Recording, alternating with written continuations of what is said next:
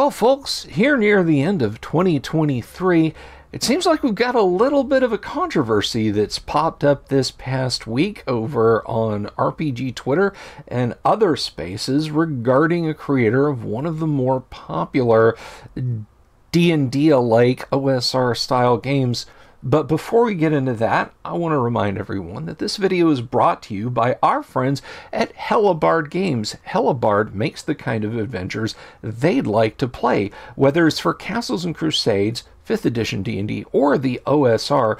Old School is in play at the table with Hellebarde Games, and you can check them out on their website, hellebardegames.com, or DriveThruRPG.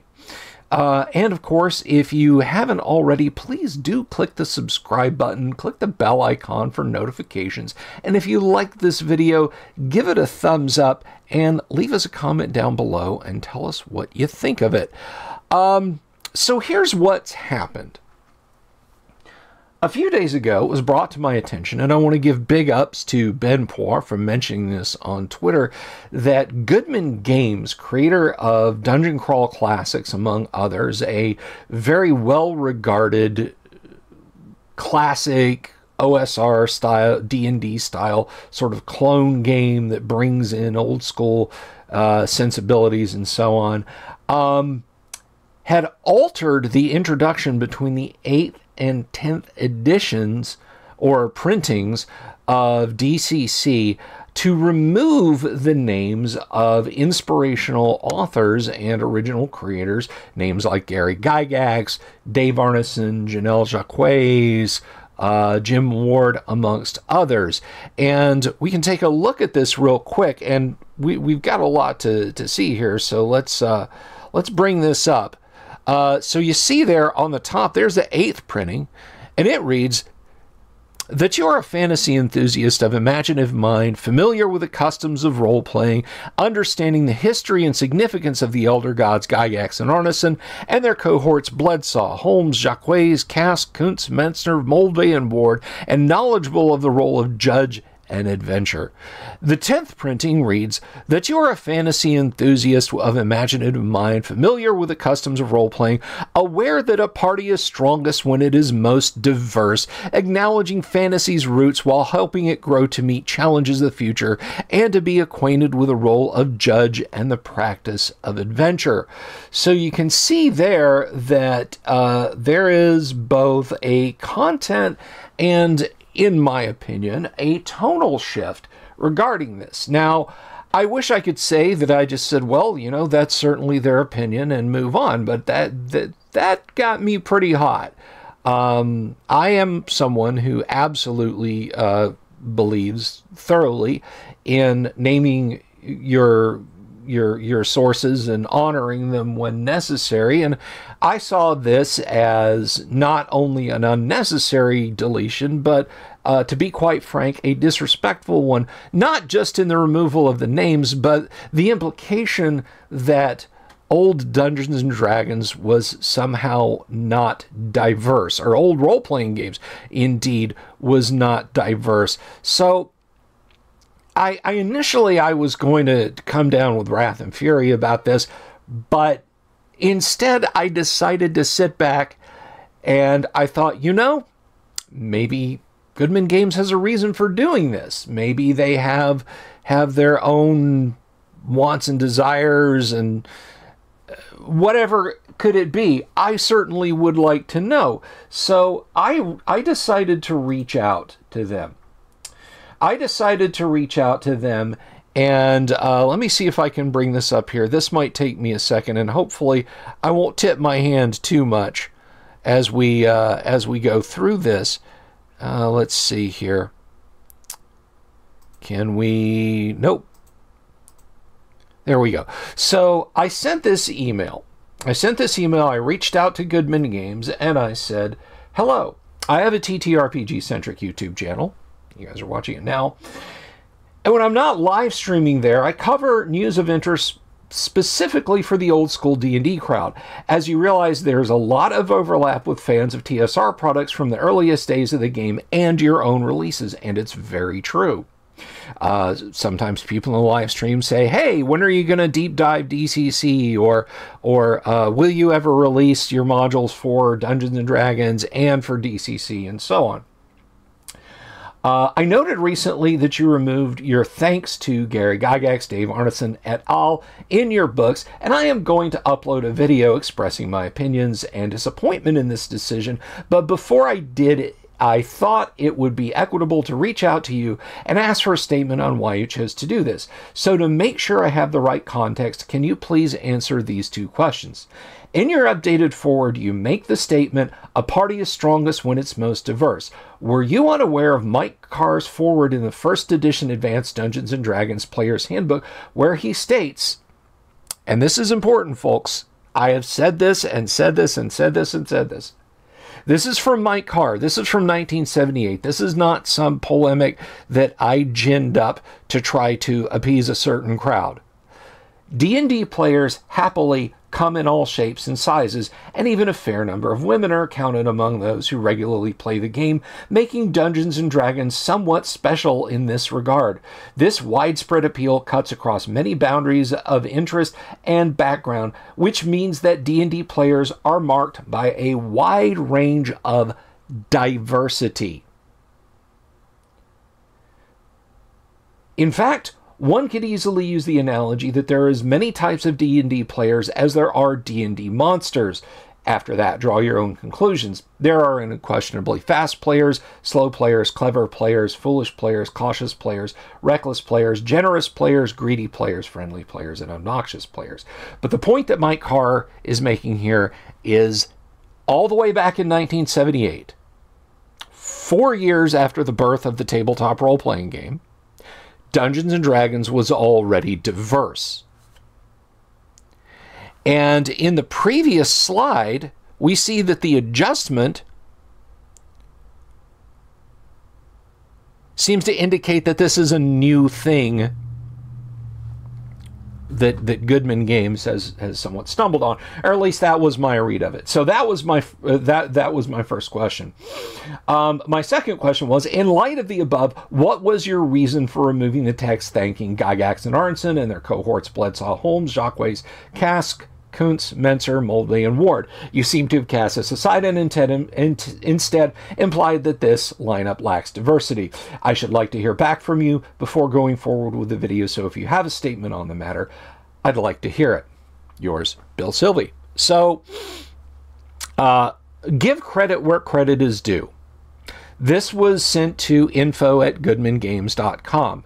I had no direct contact at that point with Joe Goodman, but he himself reached out to me. Joe Goodman did respond to me, and this is what he had to say. Hi, your email was forwarded to me. The DCC core rulebook changes with every printing, both text and art. Going on memory, that preface has changed a couple of times over the 11 printings. I adjusted the names a couple of times if memory serves.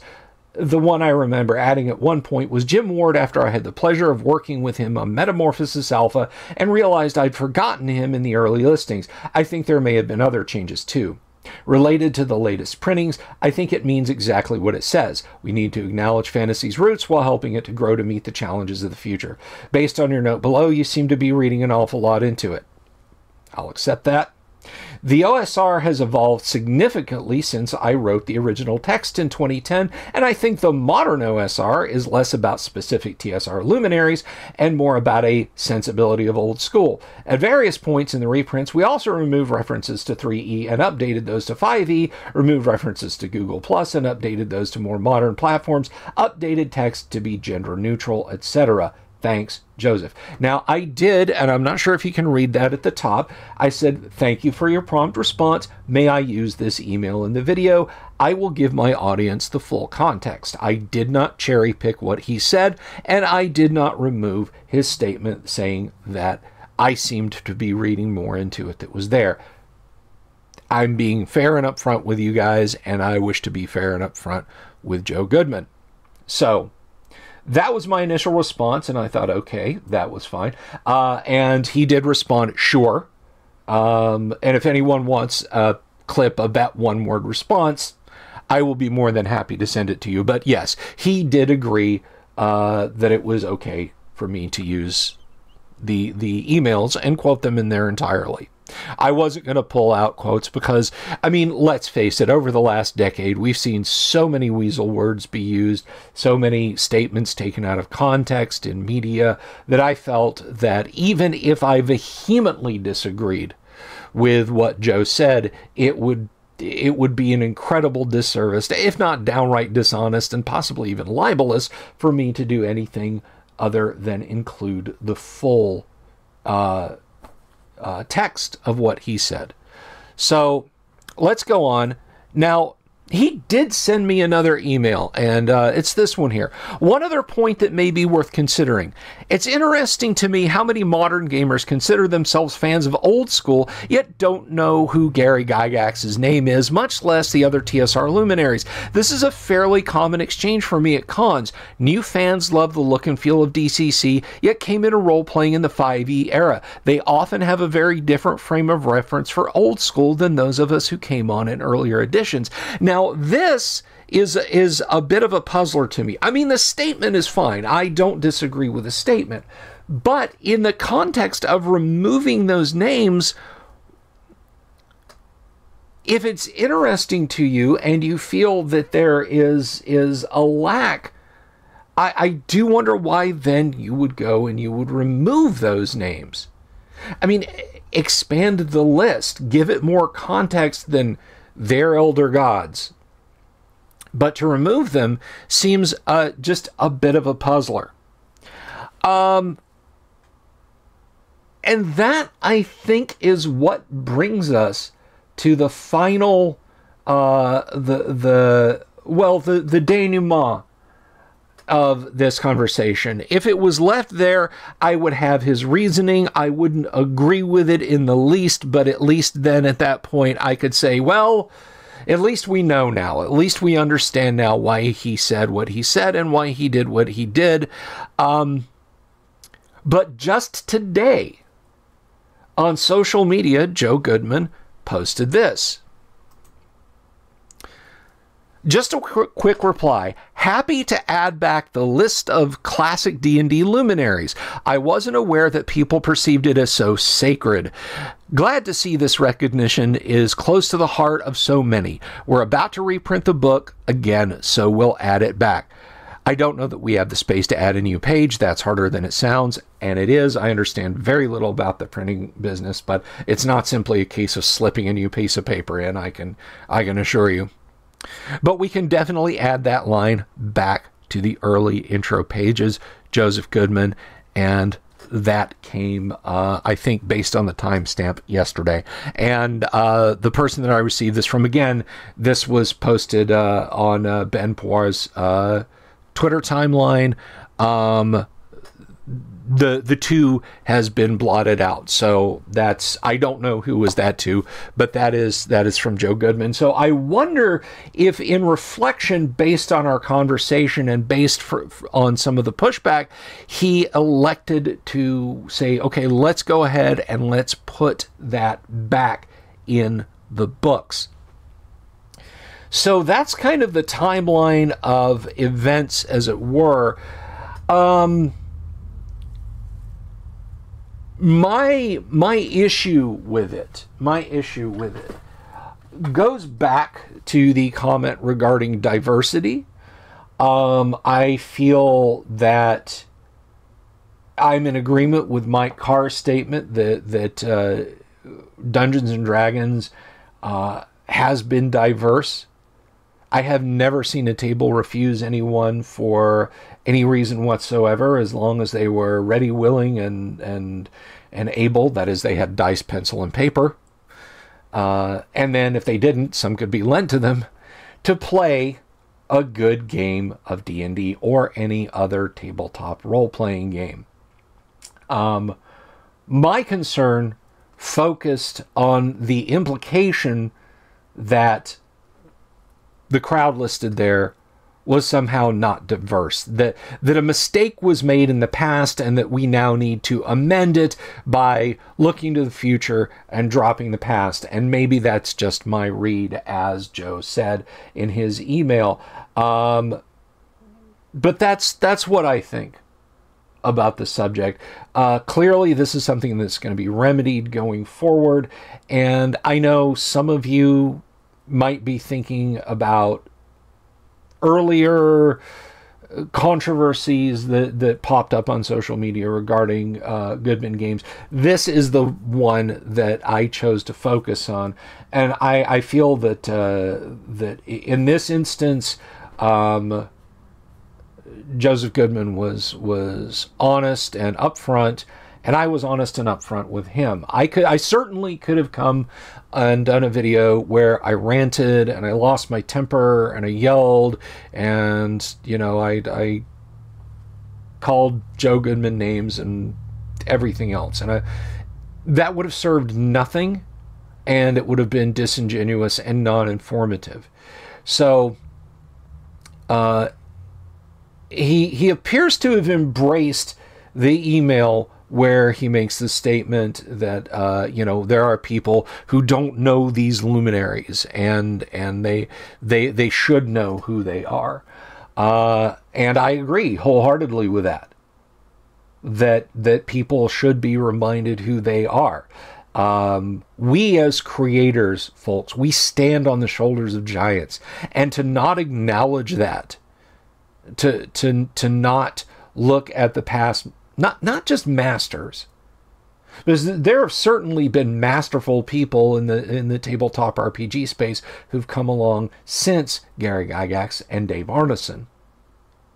I know there's a lot of people whose first modules were written by creators for 3rd edition, or even 4th edition, or third parties who might passingly know the names of Gary Gygax and Dave Arneson, but have never played in any of their adventures, even conversions to the systems that they started with. But one cannot look forward without considering the roots of where we came from. This is not a matter of saying, well, you know, the first music that I ever listened to was, you know, some band from the 90s or early 2000s.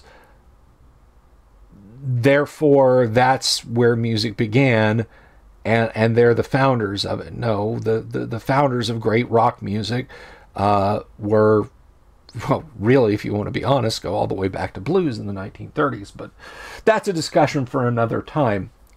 You have to acknowledge the foundational parts of a thing, and that Joe Goodman has elected to put those names back in there, I think, does a better service to the tabletop gaming hobby as a whole. But of course, I want to know what you guys think. I want to hear from you guys. Please leave a comment down below. Tell me, was this just much ado about nothing? Was this a tempest in a teapot? Is it a symptom of a larger problem? Do you agree with this? Do you disagree with this? Were you on the verge of getting rid of DCC because of this? And now that he's putting it back, you're ready to welcome it back into the fold? Just let me know down in the comments below. And again, if you like this video, do give it a thumbs up. If you haven't already, please click the subscribe button, click the bell icon for notifications. And if you like what we do, you can support us on Patreon or on YouTube memberships. Links are in the description below. Thank you all, everyone, and we'll see you in the next video. Peace.